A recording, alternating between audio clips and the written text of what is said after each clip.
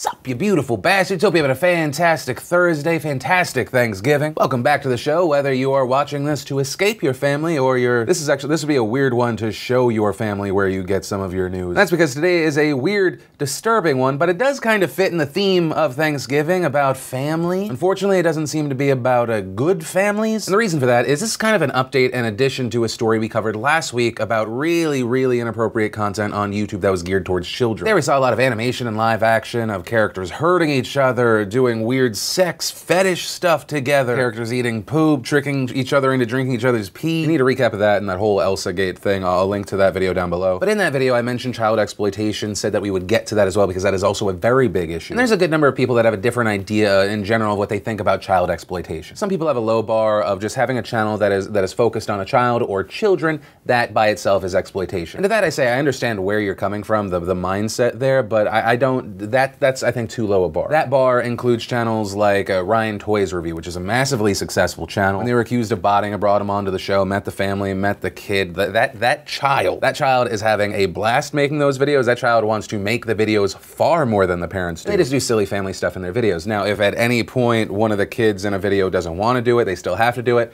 boom, that's exploitation. You could argue that's abuse. At that point, you're essentially forcing a child to work. The reason I mention that kind of channel that's geared towards children is because what we're about to compare it to is, oh my God, channels we saw on YouTube like Toy Freak. 8 million plus subscribers, millions and millions of views on tons of videos. And the videos included things like the father terrifying the daughters, filming them while they were in the bathtub and shower, have them spit up food or force feed them or have them pretend to be babies. There's one video where it looks like the girl peed, or they just try and make it look like the girl peed on herself. Why would you embrace a pee fetish video with your family? Like, I've seen the reports that he's done interviews and he said, you know, he was trying to follow trends. That's your family. How could you put a video out of one of your daughters peeing on the other? Even if you just insinuate it and show the wet spot on one of your children after. Who does that? How do you think this is going to affect them mentally? And I'm so tired of parents that do this and they're like, the kid says it's okay. You're the parent. You're putting your child, a minor, in a position where they're incentivized to go along with whatever you say. That's why I say I understand where people come from, where even if a channel is just focused on a child, they think it's messed up. For videos like this or the Daddy of 5 situation we've talked about in the past, it's like, come on. When you find a lot of these inappropriate videos, it does feel like many of them are just copying one another. They're doing the same thing, but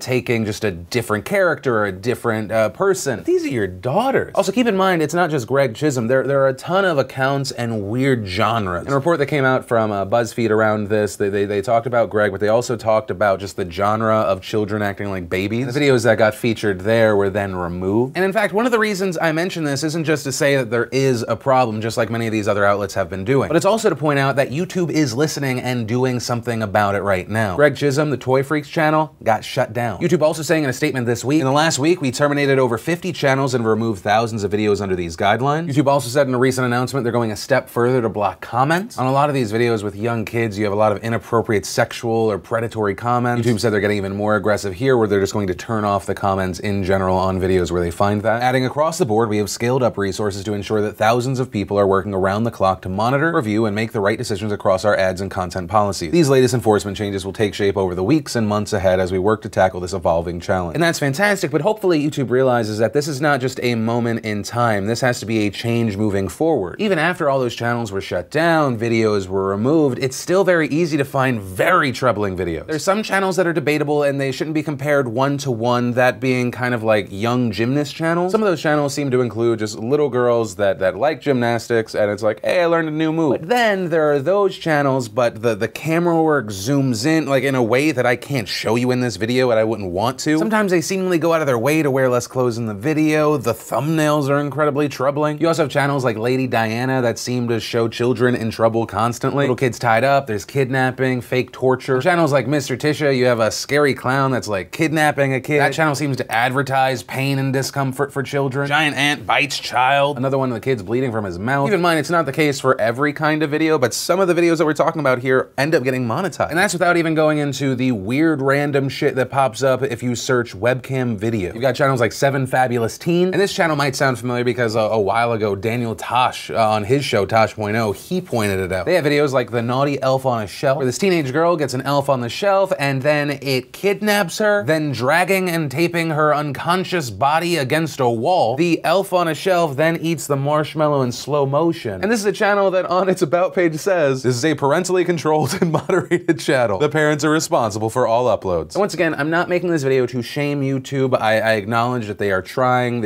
a lot more than it seems they have for a while. So I'm making a video on this for a few reasons. One, to acknowledge that YouTube is trying and they will need to continue to try moving forward. This is not a moment in time, you are just playing a ton of catch-up. They are currently trying to do something, so I want to give them props for that because it's very easy to complain. I also want to acknowledge good change. The second is to showcase more channels and to remind friends and family of children, kids can still come across things like this. YouTube can try, and I think they will try their best to stop stuff like this because it is in their best interest. You have channels like Rainbow Rhymes. They have a 25-minute video, and beautifully in the middle of this video that seems to be for babies, a plane crashes, killing all of Purple Bear's friends.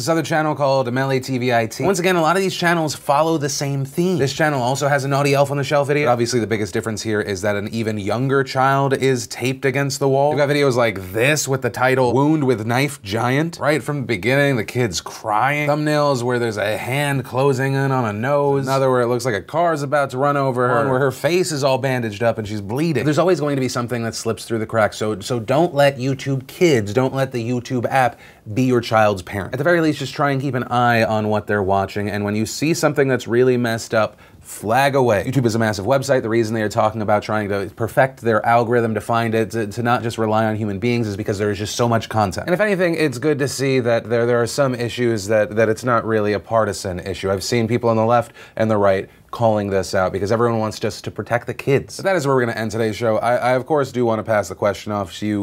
With these stories coming out, does it make you concerned about YouTube Kids? Do you feel like it falls more on YouTube or the parents? Just in general, I'd love to know your thoughts on this story. And remember, if you liked this video, you like what I try and do on this channel, hit that like button. If you're new here, hit that subscribe button. Also, if you missed the last Philip DeFranco show, you want to catch up, click or tap right there to watch that. Or if you want to see the newest behind the scenes vlog, click or tap right there to watch that. But that said, of course, as always, my name's Philip DeFranco. You've just been filled in. I love yo faces, and I'll see you next time.